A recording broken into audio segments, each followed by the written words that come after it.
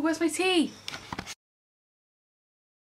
Hi guys, Merry Christmas and welcome back to my channel. Today I'm going to be sharing with you what I got for Christmas. Before I start, I don't want to be like bragging and being like, oh look at all these things everybody's bought me, because obviously I understand everybody's situation is different, but that being said, I would tell my friends what I got for Christmas and I kind of see my channel as that. So with that little disclaimer thrown in, let's crack on and let me show you what I've got for Christmas. Now first of all, I'm going to start with my Secret Santa present, and this is what I got. How cute! I think this would just be super cute to use when you have people coming around, and yeah, I mean, that'll be 2 cups of tea, won't it? Anyway, I thought I'd start with that one because look how fun it is.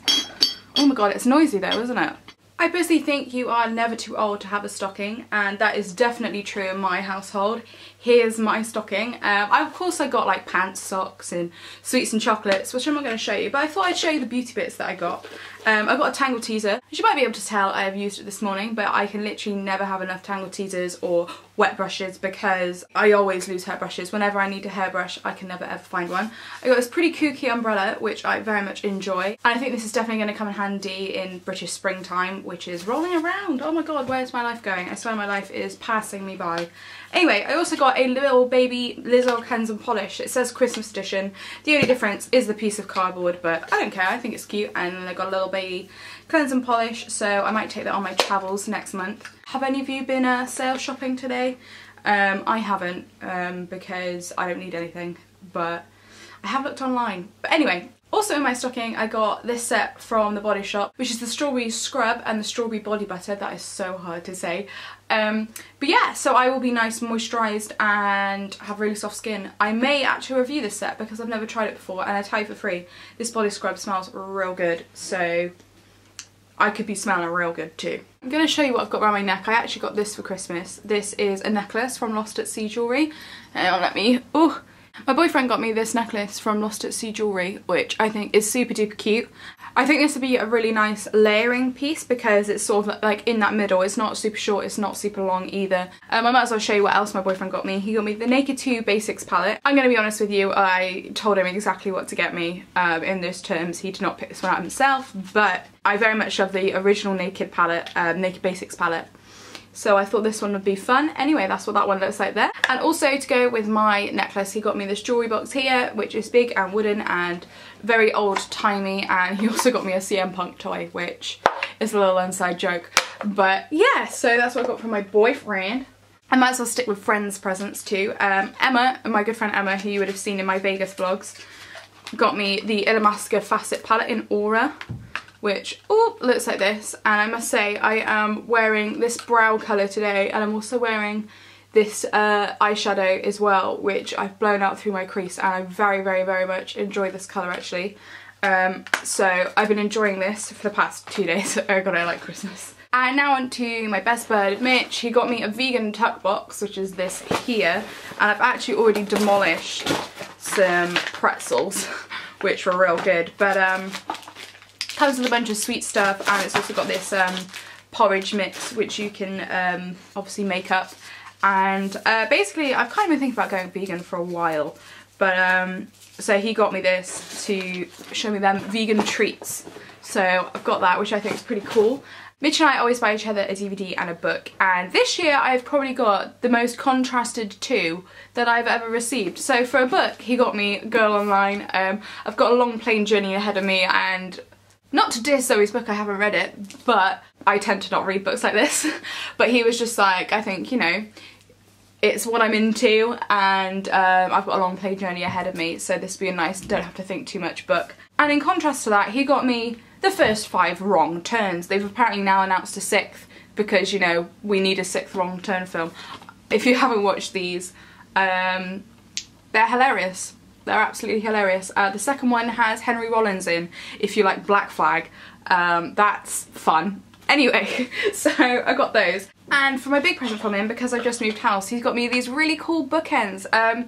Before beauty and YouTube, believe it or not, I used to be very big into analogue photography, and I've been meaning to get back into it. I think what draws me back from it is I live in England and the lighting's crap in England most of the time, so when using film, like, you don't want to waste the film because film's quite expensive.